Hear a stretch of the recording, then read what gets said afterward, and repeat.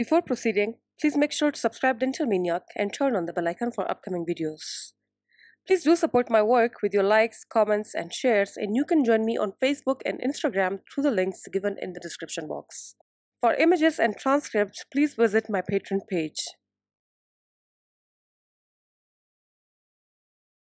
The periodontal ligament, or PDL, also known as the alveolar dental ligament, is a fibrous joint that suspends the root of each tooth in its bony socket.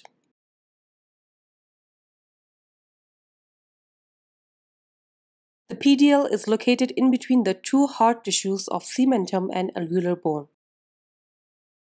Together, the cementum, alveolar bone, the gingiva, and the periodontal ligament make up the periodontium of the tooth. The PDL fibers are anchored in the cementum on one side up to the alveolar bone on the other side. PDL takes its origin from the dental follicular cells. In order to understand what these dental follicular cells are, please refer to my previous video series on development of a tooth. The link for it is given in the description box and the comment section below. The principal function of PDL is to connect the tooth to the jaw, which it must do in such a way that the tooth will withstand the considerable forces of mastication. This requirement is met by the masses of collagen fiber bundles that span the distance between the bone and the cementum. At one extremity, the fibers of the PDL are embedded in bone, and at the other extremity, the collagen fiber bundles are embedded in cementum. The embedded portion or the terminal portion of the PDL fibers, either at the site of the cementum or at the site of the bone, is referred to as Sharpey's fibers. PDL fiber bundles hold the teeth in sprung suspension, meaning that each tooth is capable of small movements in its alveolar bone socket.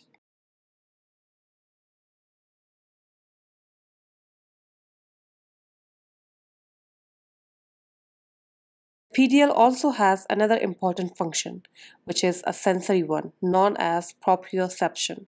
Tooth enamel is an inner tissue and therefore insensitive. Yet the moment teeth come into contact with each other, we know it. Part of this sense of discrimination is provided by sensory receptors within the PDL, which transmits the proprioceptive stimulus to the brain via the trigeminal ganglion.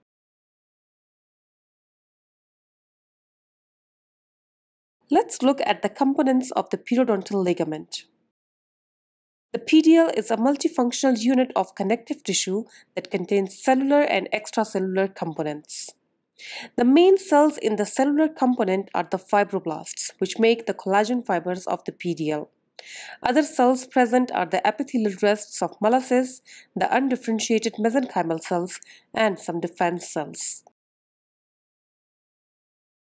The epithelial rests of molluscs are the cell rests of Hertwig's epithelial root sheet. The undifferentiated mesenchymal cells, when stimulated and based on circumstances, can give rise to a fibroblast, an osteoblast, or a cementoblast. The extracellular matrix consists of fibers, ground substance, rich vasculature, nerves, and lymphatics. The fibers are mainly collagen fibers. About 70% of collagen fibers are mainly of type 1. Other types of collagen like collagen type 3 and type 12 may also be present. The ground substance is made up of glycosaminoglycans, proteoglycans, and glycoproteins. The collagen fibers are arranged in the form of definite bundles. These collagen fiber bundles are arranged in groups that can easily be seen under a light microscope.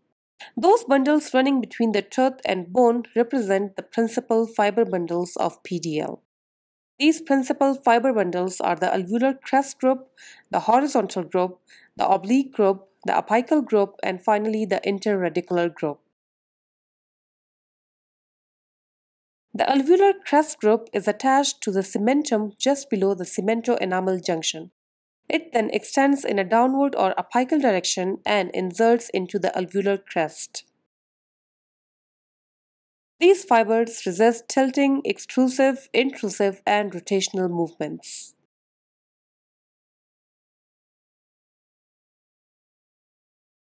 The horizontal group is located below the alveolar crest group or at the coronal third of the root.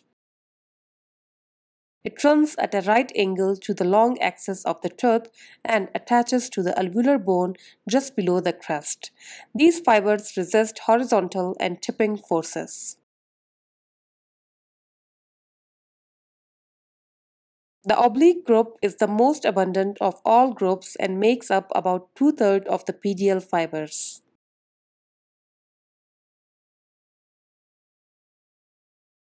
They are located at the middle third of the root and runs obliquely from the root to the alveolar bone. These fibers resist vertical and intrusive forces.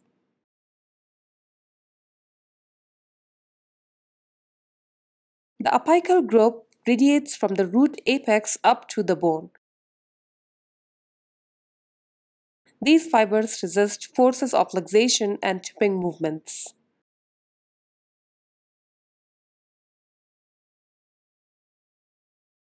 And finally, the interradicular group, as the name suggests, is found in between the roots of multi-rooted teeth, running from the cementum into the interradicular bone.